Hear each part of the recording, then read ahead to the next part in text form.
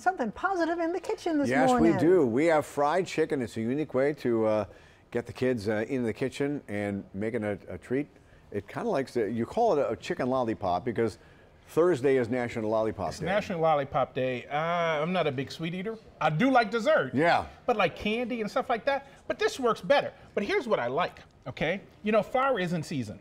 Yep. So what I seasoned the wings the night before. No, I have you put them in a bag or? Yeah, put them in a Ziploc. Okay. I have a little all-purpose seasoning, have a little garlic powder, have a little onion powder, a little sea salt, and a little white pepper. And that all goes in, this will be your batter. That'll be the batter. Now, what did you season them with?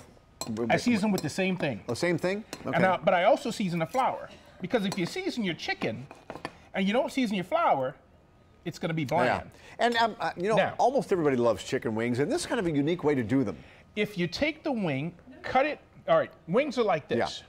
So you cut them apart, take off the tip, run your knife on a cutting board all the way around. Just turn it, and it releases the meat. Now you just take your fingers and push it down.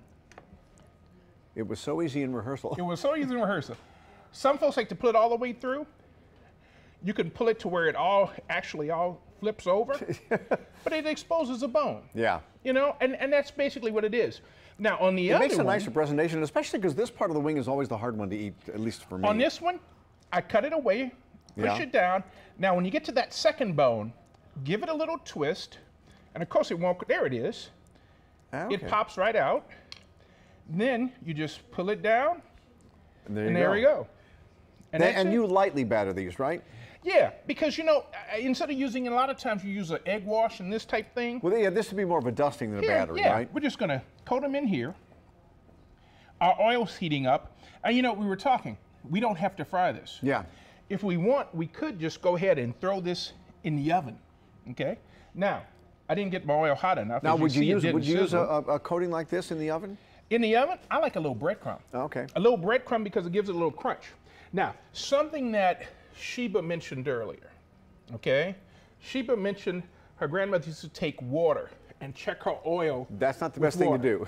No, gang, if you do that, what Grandma used to do would take one single drop of water and let one single drop of water drip off her finger. Don't throw water in the hot grease. Yeah.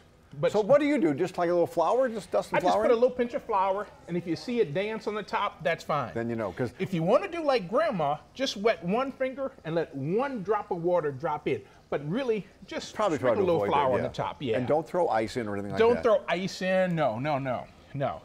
But you know, that's what, you know, that's the way Grandma checked things, you know. And you know, we're coming up on football season in a couple of months.